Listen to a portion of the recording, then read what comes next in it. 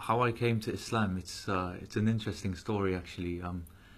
I traveled to Turkey with a group of my friends for a lads' holiday, a typical Western sort of lads thing to do. Go overseas for a cheap holiday and cheap alcohol and stuff like that. But subhanallah, when I got there, the first thing I heard was the adhan, and it really struck me, subhanallah. And the bit of the adhan that stuck in my head was Hayya ala al-falah, come to success. So I asked the staff what this was all about. Why is this call going 5 times a day? And they explained to me that it's Islam, Muslims, it's a call for prayer.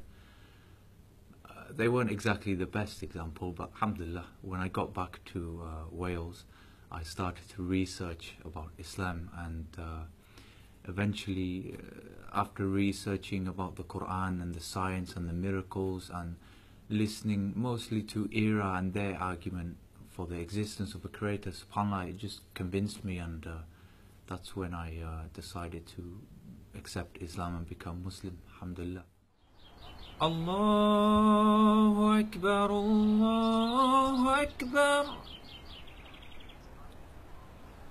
Allahu Akbar, Allahu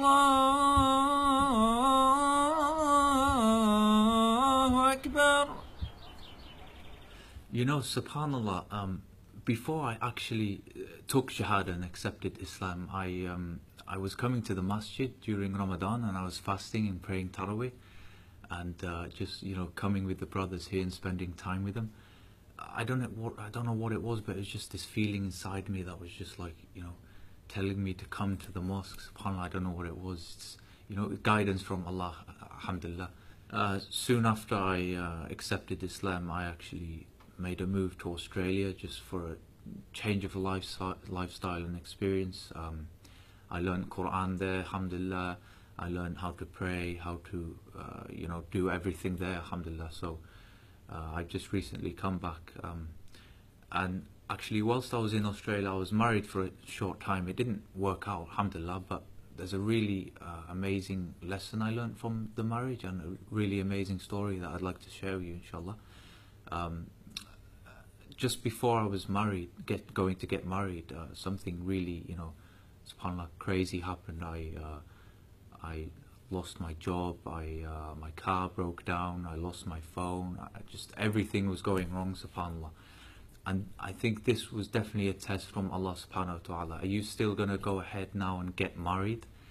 So anyway, I discussed with the family, and we decided that, yeah, we'll still get married, inshallah. And a week after the marriage, subhanAllah, someone gave me a call. You have a job. A brother came up to me and said, here's a car for free, subhanAllah. And another brother gave me his phone. Another brother gave me, $500 just to see me through until I started my job, subhanAllah. So look at this blessing from Allah, subhanAllah.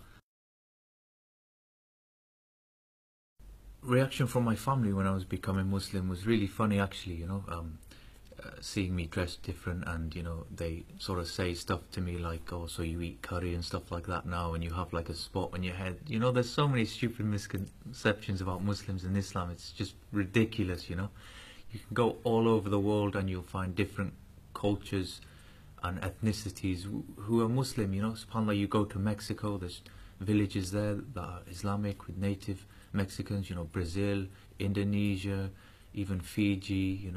It's not just the Middle East. I mean, Islam is really all over the world. Yes, subhanAllah, there's even a mosque that was built recently in the Antarctic. So you see how Islam really is, everywhere, all spread all over the world now, subhanAllah. What's it like living as a Welsh Muslim, subhanAllah? Well, you stand out, that's for starters, especially when you're wearing a jubba and your appearance is white, because people around here, they're not used to that. They're not used to seeing white Muslims. They think it's something really strange for some reason, subhanAllah. But yeah, generally I think the Welsh people are more open-minded, alhamdulillah. When we're doing the dawah, they're really, keen and eager, and you're just all around keen to listen to what you have to say, especially, being one of them, so to speak. So overall, alhamdulillah, it's not too bad. Alhamdulillah, I've traveled around the world: Australia, Brunei, Malaysia, Indonesia, Abu Dhabi. SubhanAllah, I've been to a few countries, alhamdulillah, and Islam really is, it's not just a Middle Eastern thing. In fact, only 10% of Arabs are of Muslims are Arab, SubhanAllah. So obviously, going around the world and meeting different people in the masjids, you learn how to, say "how are you" in many different languages.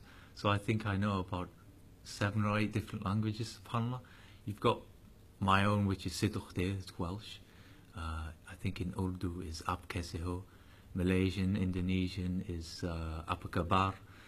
I think in Kurdish is Choni Bashi. In Arabic it's Kaifa Halak. Somalian is Mafi Antahai. And I think I know a few more, but I forgot them at the moment. But yeah, SubhanAllah. My advice to Welsh people who are watching now, or generally, British people who aren't Muslim, maybe they're atheist or Christian. My advice is, don't believe what you see on the news, and don't believe what the Western governments are saying about Islam either. Come to the mosque, meet Muslims and speak to us, Everything you're seeing on the news and the media, it's propaganda, it's fairy tales, it's fabricated information. It's not true. Come and speak to us and you'll find out for yourself, subhanAllah. So that's my advice to everyone there watching. You know, come and discover the truth for yourself and come and speak to us about Islam, to find out about Islam.